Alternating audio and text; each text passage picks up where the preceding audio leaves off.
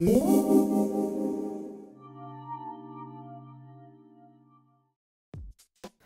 just used my Y99 to remove all of the excess acrylic that was built up around the cuticle, upper arch, and free edge area. Now, once you have shaped that, you're going to use your hand file to refine. So what I'm going to do, I'm going to actually take my hand file and I'm going to make sure that the cuticle area is actually going to be completely flush to the natural nail. Remember, if you could actually take your fingernail and run it behind here and your fingernail gets stuck, chances are it's probably going to lift. That is the reason why you want to be able to blend it flush with the natural nail with your hand file, not your electric file. I'm going to take this, I'm going to come around, I'm going to make sure that it's completely flush to the natural nail. Now the great thing is, since you've already actually filed this into shape, the only thing that you need to do is take your hand file and come right through the body.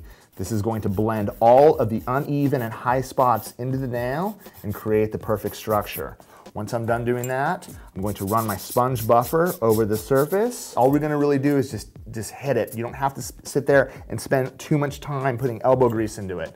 What I'm going to do, I'm going to take my swipe, I'm going to use this to clean all of the dust from the surface of the nail, and as you can see, I end up getting the perfect color fade from free edge to smile line. What we're gonna do is we're gonna take the finish gel, I'm going to put a nice even coat from cuticle to free edge.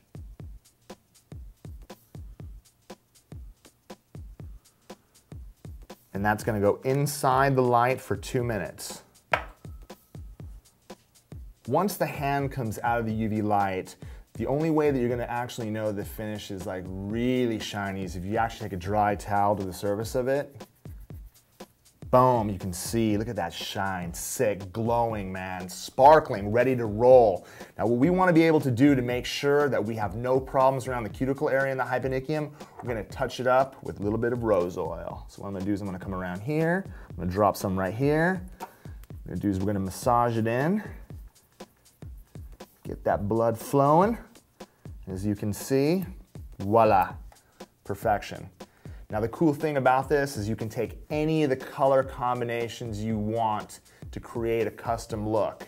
You could do it on the fingers, you could do it on the toes, you could do it anywhere you want.